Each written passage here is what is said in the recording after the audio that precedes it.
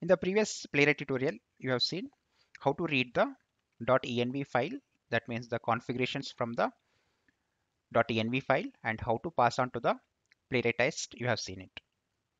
In this Playwright tutorial, we are going to discuss about how to perform data-driven testing using JSON file in Playwright.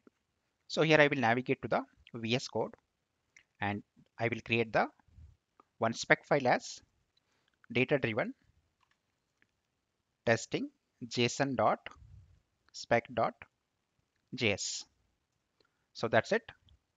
So here I will go to the read env file, spec file, and simply I will copy the test here and I'll paste it here. So that's it, guys. And here I will rename the test name as data driven testing using JSON file in Playwright. So that's it, guys. So let me explain what we are doing in this Playwright test. So in the line number 7, so we are navigating to the URL. So we are reading the URL from the configuration file. So we are reading it from the .env file. So we are reading the google.com. So after entering the google.com, then we are identifying the search text box. Then we are entering the text as Playwright by tester stock. Then we are pressing the enter from the keyboard. That's it, guys. So we are not doing much here. So use case is very simple. So we are going to the google.com and we are searching with some keywords. Now, if you see here in the line number 11, so we are passing some test data, right? So we will see how to pass this particular test data from the JSON file. So before we go ahead and create the test data file, so let's run this test and we will make sure that this test is perfectly working fine.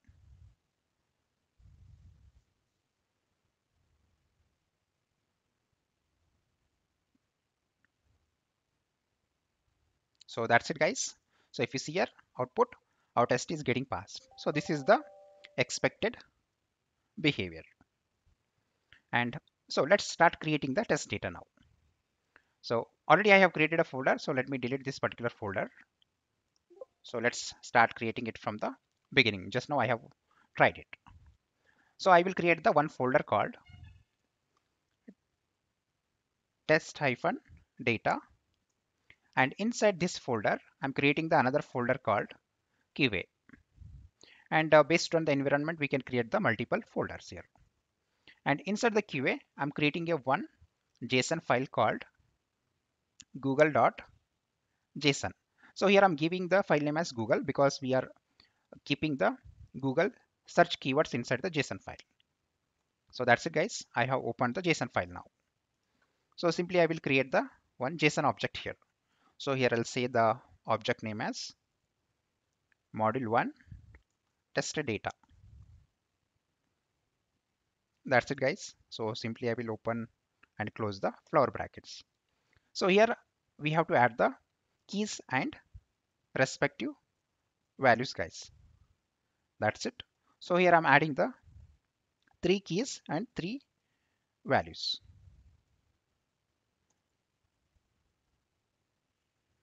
That's it, guys. So here I'm giving the key name as skill1 and here I'm adding the value as I will go to the data driven testing JSON spec file. So I'm passing the very first search keyword as Playwright by tester stock. So this is the very first search keyword. So this is the very first key and value, and second key is skill2. So here I'm adding the value as cypress by tester stock, and I'm adding the skill3 as javascript by tester stock. So that's it, guys. So I don't want to create more data. So I think 3 sets of test data is enough for me. So we will see how to pass all these test data to the Playwright test. So we have the test data file is ready now. So let's go to the spec file. And here what I will do is, so I need to use this particular test data. So that's the reason we have to import this particular file in the data driven testing JSON spec file.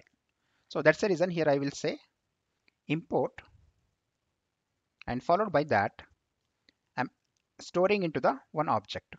So that's the reason simply I will give the object name as same name whatever we have in the JSON test data file. That's it. And now what I will do is simply I will write the keyword as from, and here we have to pass the location of the test data file where actually we have created the google.json file. So we have to specify the path of the test data file. So here I'm writing two dots. That means it will focus on our current project directory. And here I will write the slash, and inside this current folder, so we have to navigate to the test data, then QA folder. So here I'm selecting the test data slash QA and slash. So if you have created multiple test data files, so you need to select the respective test data file. That's it, guys. Now we have imported our test data file in the current spec file now. So simply you need to take this object module1 test data. Say for example, I want to pass the test data from JSON file to this particular line. In this line, I want to pass the test data from the JSON file. So simply I will remove this and I will add the module1 test data dot. So if you see here, guys, it's already suggesting all the keys which are there inside the test data file, right? So let's pass the skill1 now. That's it, guys. Now if I run the test, so firstly we should be able to search with Playwright by tester stock. And if you see here, guys, so it has picked the data from the JSON file. That is the skill1 value. And if you see the test, so our test is getting passed. Now this time, let's pass the skill3. So now we should be able to search with JavaScript by tester stock.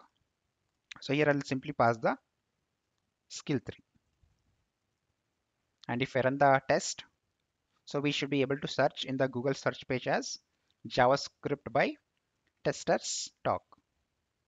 And if you see here, guys, so we are able to pass the respective test data from the JSON file. So this is how you can read the test data from the JSON file, and this is how you can pass on to the Playwright test. So far you have seen how to read the test data from JSON file and how to pass on to the Playwright test. Now let's see how to perform the actual data-driven testing, in the sense how to pass the multiple sets of test data to this particular test, right? So here what I am doing is simply I'm writing the one for of loop. So here I'll say for of. By using the for of loop, I will get all the sets of test data from this particular JSON file, and will pass one at a time. So I will go to the spec file here. So what I'm doing is, so simply here I'm just using the object dot entries. So inside the entries, so I will pass our JSON object.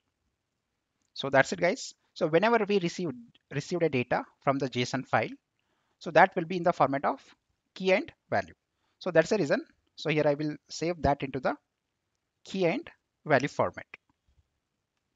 So that's it. So once we are having the test data in the form of key and value, so simply I will take this particular test and I'll keep it inside the for loop.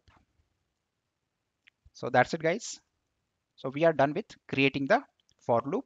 So we are able to get the test data, that means the JSON object values in the form of keys and values. So here I'm interested in only the value. So let's say for example, first time our test is running. So we are going to pass the Playwright by tester stock. So whenever the second time our test is running, so we'll pass the cypress by tester stock, and so on if you are having a multiple sets of test data like this. So that's it, guys. It's very simple now. So simply I will add the single quotes here, and within the single quotes I'm adding the dollar symbol and followed by open and close flower brackets. So I'm interested in only the values. So I want to read only these values one by one. and I want to pass on to the my Playwright test. So that's the reason. So here I will take the only value from the JSON object, and I will use this particular value inside the our test where we are actually passing the test data in the line number 14. That's it, guys. So we are done with the implementation of how to pass the multiple sets of test data to the any single automation test. So if I run the test, so this test will get executed 3 times because we have the 3 sets of test data. So if I run the test, so it will start passing the very first test data called Playwright by tester stock. So it has passed the Playwright by tester stock, and then second time it is passing the cypress by tester stock, and third time so it is going to pass the javascript by tester stock. So this is how you can implement the data driven testing using JSON file in Playwright. And if you see here, guys, so 3 test cases are got passed, right? So this is how you can implement the data driven testing using JSON file in Playwright.